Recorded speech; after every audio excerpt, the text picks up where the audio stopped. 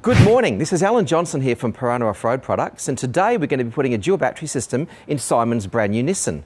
Now, as with most dual battery systems, normally they live in the engine bay, and this would be a typical tray for a Nissan Patrol. The tray is designed to follow the contours of the guard and it fits at the back passenger side corner. However, in this particular car, this is a 4.8 petrol and it has ABS brakes. We cannot fit the battery into the normal position in the engine bay. So consequently, that means we don't have the choice of batteries that we'd normally have, like wet cell deep cycles. We're going to have to go to a fully sealed AGM battery in the back. We're going to go to an isolator in the engine bay, and we're going to set this whole thing up for you now. So what I'd like to do is take you for a walk around the car and show you how it's all going to happen. Here we are at the back of the car.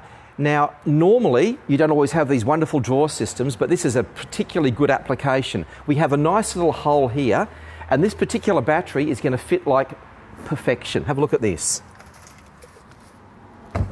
We can put that sealed battery down in there. We can put the lid back up on top, and we'll have a whole dual battery system now contained in here with the starting system in the start of the front of the car, the auxiliary battery here. So we'll have plugs and sockets for running our fridge. We'll have a battery monitor on the dash of the car so Simon can see what's happening in both the main and the auxiliary battery. We can see the specific voltages.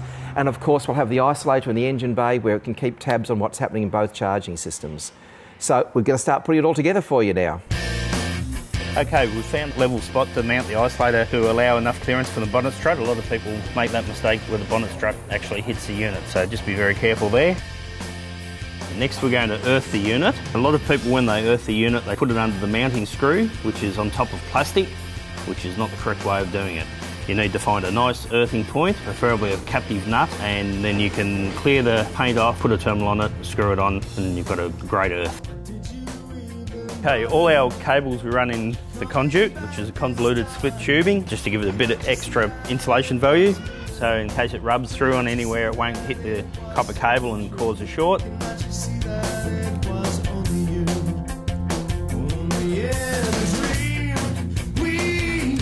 Okay, we're connecting power to the ignition sense wire, so we have to find a good ignition supply. Most of the time we run it to the wiper motor because it's a nice ignition power source.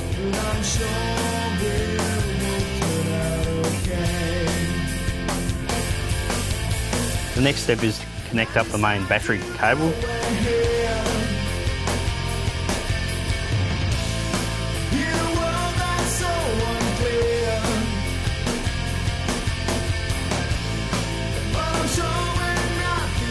Okay, we've mounted the fuse box up here. We've allowed enough clearance to get the wires around so it doesn't rub on the bonnet. We will then run the cable around following the existing battery cable and connect it up to the isolator. Normally this would go to the battery positive, but because we're putting the battery in the back of the car, it has to go to the isolator. So we'll strip it and solder it into the isolator, and that gives us power supply to the fuse box, which then supplies fuse power to all your accessories. We're going to put the battery monitor in about there with double-sided Velcro. The purpose of the battery monitor is to tell you the condition and the charge rate of both batteries.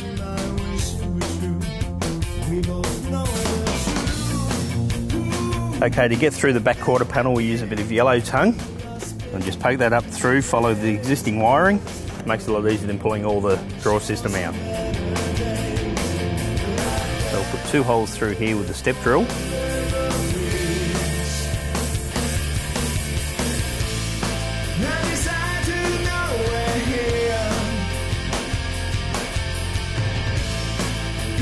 Okay, once the battery tray is bolted in, we put the battery in and we clamp the battery down with a good clamp so it's nice and solid to stop any vibration.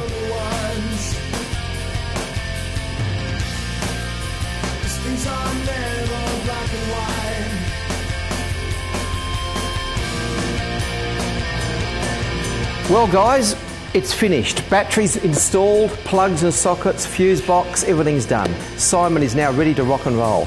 He should have a great time. Now this dual battery system is capable of doing quite a bit of stuff, but remember it is only one auxiliary battery. In many vehicles we can actually do 2 auxiliary batteries for running even more gear again, but it should be fun. So I'll see you in the bush guys. Cheers.